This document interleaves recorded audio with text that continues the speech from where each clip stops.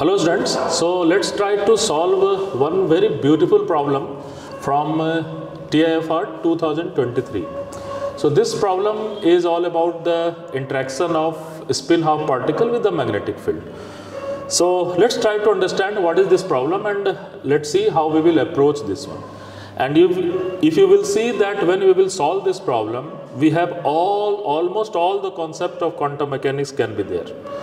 So let's try to go for the first question. So it is given that consider an electron of mass me and charge is negative e and a spin half particle whose spin angular momentum is given by s h cut by 2 sigma. Obviously this sigma is Pauli spin matrix because we are talking about the spin half particle. And this electron is placed in a magnetic field. And this magnetic field is not only in one particular direction, rather it has all the component Bx, By and Bz which all are non-vanishing. So this is given. So it is given at t is equal to 0, the electron is at rest in the Sz h cut by 2 sigma state. So it is rest in a Sz state. So it is given at time t is equal to 0.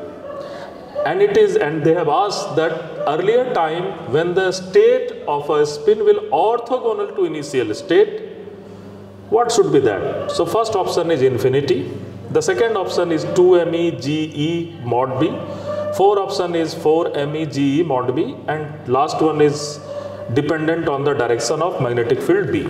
So this is the question. Let's try to solve this problem step by step.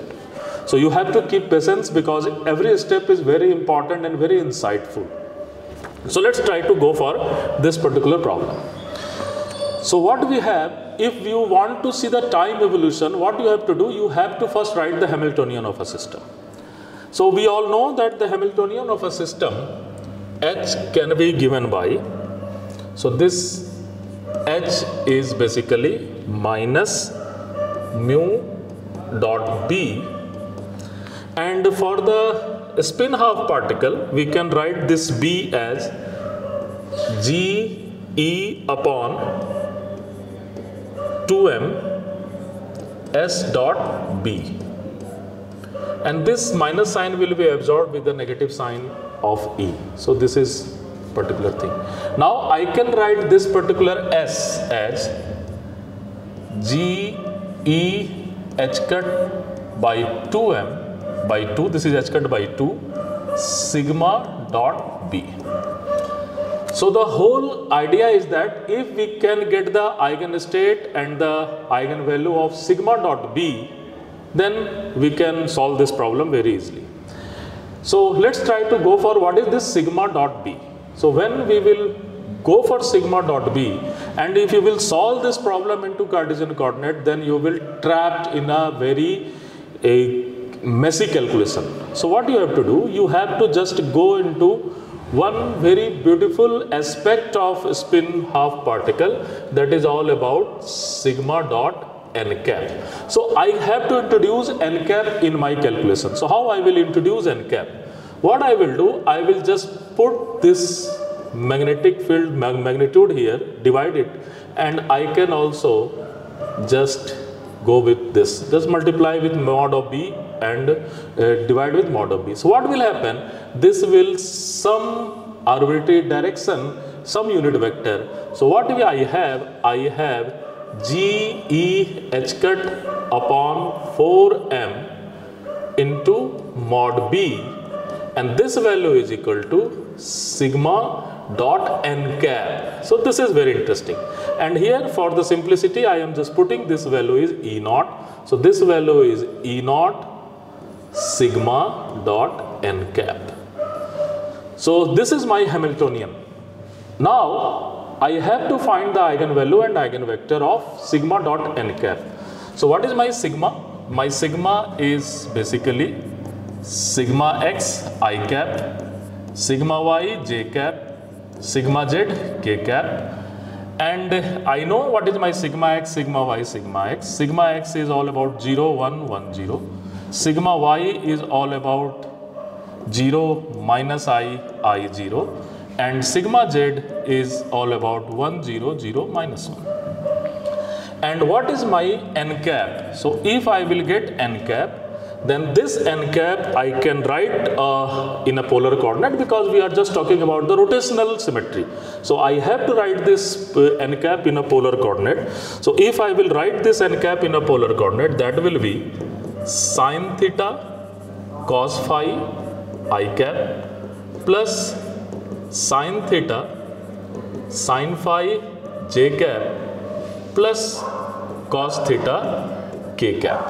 And if we will calculate sigma dot n cap, that is nothing but a very beautiful unitary matrix, and that value is cos theta and exponential minus I phi sin theta, and here is exponential I phi, and again this is sin theta, and this value is minus cos theta. So you can easily calculate this thing. I dot I is 1, j dot j is 1, k dot k is 1, and you can get this particular value. So this is your sigma dot n cap.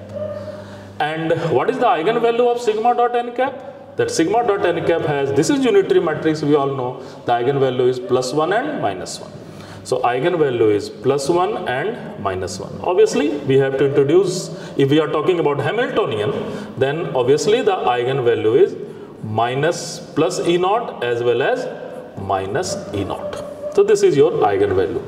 Now we have to calculate the eigenvector. So we can easily find the eigenvector towards plus E naught and minus E naught. So I can write that will be phi in plus n cap direction. So the notation is very important. So let's try to go for second slide, then we can easily write each and everything.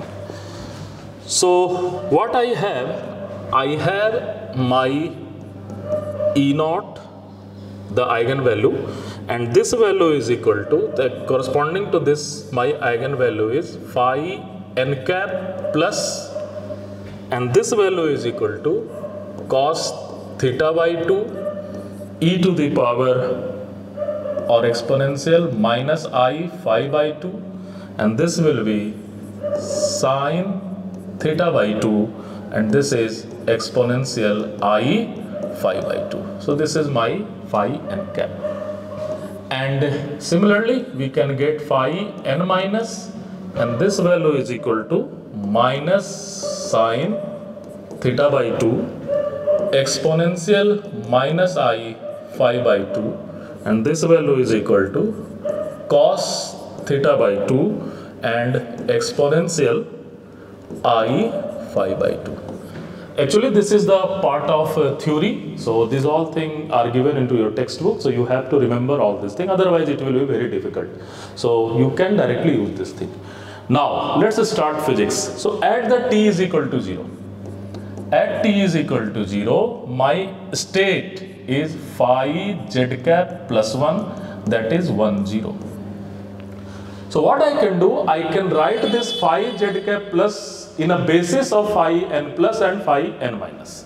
So if you will write this particular thing, then phi z cap plus is basically, we can write in a basis, and when we will go to write in a basis, that value is equal to cos theta by 2 exponential I phi by 2, and here we will go for phi n cap plus sine theta by 2 exponential, and this will be minus sign rather. So this will be minus sign exponential minus I phi by 2, and we have phi n cap negative. So this is the state at t is equal to 0. What will happen after time t?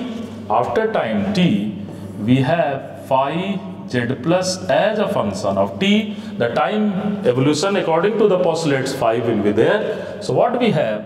We have cos theta by 2 exponential I phi by 2 phi n cap e to the power minus I e naught t upon h cat minus sine theta by 2 exponential minus I phi by 2 phi n cap e to the power minus minus plus I e naught t upon h cat. Now, and this is at the t is equal to t. So this is at t is equal to t. So what is in the problem? In the problem, it is given phi z plus at t is equal to 0. A scalar product phi z plus at t is equal to t must be equal to 0. So when you will go for this particular thing, then what you will get? You will get cos square theta by 2 e to the power minus I e naught t upon h cat plus sine square theta by 2 e to the power I e naught t upon h cat, that must be equal to 0. It's a very simple. These two are orthogonal states, so you can get this one. Now, if I have this particular thing, then obviously this problem have to be, the solution, the time have to be as a function of theta. So most of the people will, I will just go for our first slide, where the most of the people will tell that dependent on the direction of magnetic field. This is a really mistake. Now let us read this problem very carefully. And here it is given at the time t is equal to 0, the direction is at, the electron is at rest in Sz. So here is the catch. So what is that particular catch? We can go for this. So if electron is rest at t is equal to 0, in the quantum mechanics it is next to impossible that you can put anything on a rest. It cannot be happen. But classically you can say that okay, this particle can be rest. So what is meaning of that? Meaning of that, when you are talking about a t is equal to 0, if you are going to find the average value of the spin sigma dot n cap, that must be 0, and which can be only possible if my cos theta by 2 is equal to sin theta by 2. And when this is going to happen, then obviously I can remove this cos square theta by 2, sin square theta by 2, I can take common, and what I will get? I will get e to the power minus I e naught t upon h cat plus e to the power I e naught t upon h cat must be equal to 0, and from here we can solve the final answer, and the final answer will be come up to 2m Eg upon mod P. So this will be your final answer, and the option number, I think option number, option number B is the correct one. Option number B is correct one. So students, please try to do this question, read this question again and again, and try to solve each and every step. Your spin part will be almost clear. Every calculation will be there. So please do it with yourself. Thank you.